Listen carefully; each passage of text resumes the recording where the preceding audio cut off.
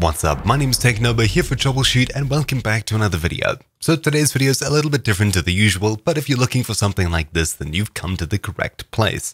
So recently I've had to send my keyboard in for warranty repair and I'm using a spare normal membrane keyboard, but there's a really annoying feature about it. Instead of it going Control Start Alt Spacebar, there's for some reason a backslash between Alt and Spacebar, meaning I have to awkwardly position my thumb underneath my hand to hold down Alt, which I use a hell of a lot while editing and a lot while playing certain games. Instead, I usually hit the backslash by accident, usually causing issues in Premiere or whatever I'm currently using. How exactly do I go ahead and rebind that backslash to be Alt, swap the keys around or anything like that? Well, of course, while swapping the physical key caps or the actual keys themselves won't do anything, it's on the software level of Windows or whatever operating system you're using that it's being interpreted and imported to your computer. So how exactly do we remap a key on a keyboard that isn't exactly programmable? Well, usually with gaming keyboards such as Corsair, Razer, etc., they all have software that lets you do this kind of thing. But for me, this is just a normal cheapy membrane keyboard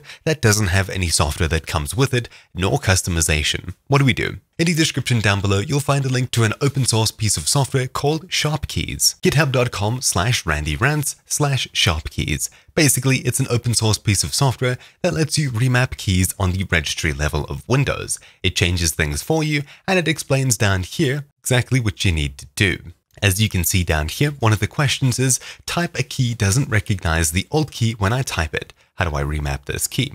Well, basically, you need to use a drop-down menu inside of it. Certain questions like this you may come across, and the GitHub page is a good place to see exactly why what you're trying to do isn't really working. But besides that, let's go ahead and download this software.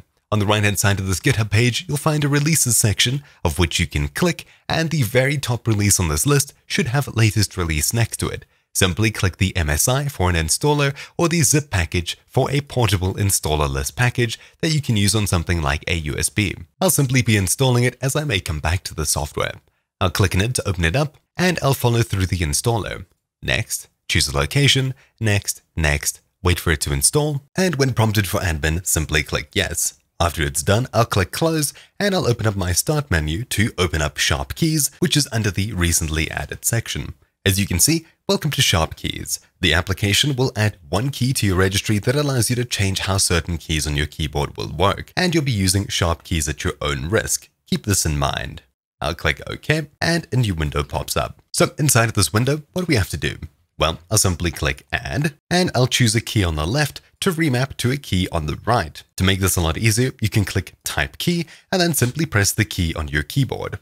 As you can see, I hit the backslash and it came up as ISO extra key 0056. However, if I press the normal backslash, you can see 002B.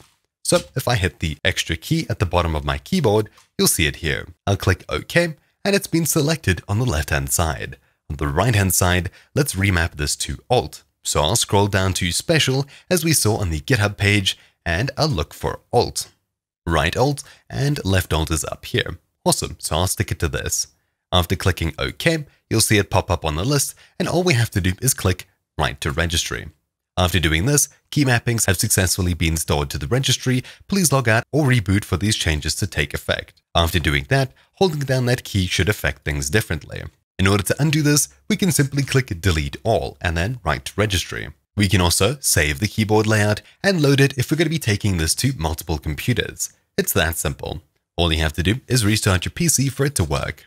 Of course, it's not the easiest thing for me to show you, but if I hold Alt and scroll up and down over here, you can see exactly what it does to my timeline in Adobe Premiere Pro. If I hold down the backslash key next to my Alt key, you can see the same thing happens. I can press the two keys and interchangeably use them. They do the exact same thing. It's super simple and working exactly as expected. Now, of course, while my actual key itself is still going to be labeled however it's labeled, digitally on this PC, it's going to react differently than it would before. For me, having my thumb press Alt right next to spacebar is much more comfortable than having to set one further key across. From what I've heard, a lot of people on the internet use this to remap their Shift key and backspace key, as apparently they've swapped places on those keyboards for some reason or something along those lines. But of course, no matter what your reason is and no matter what your keyboard language is, as far as I know, you should be able to remap keys even on a keyboard that you're not supposed to remap keys on, i.e. a non-programmable keyboard. But anyways, that's about it for this video. Hopefully you found something useful in it. My name's been Technober here for Troubleshoot, and I'll see you all next time. Ciao!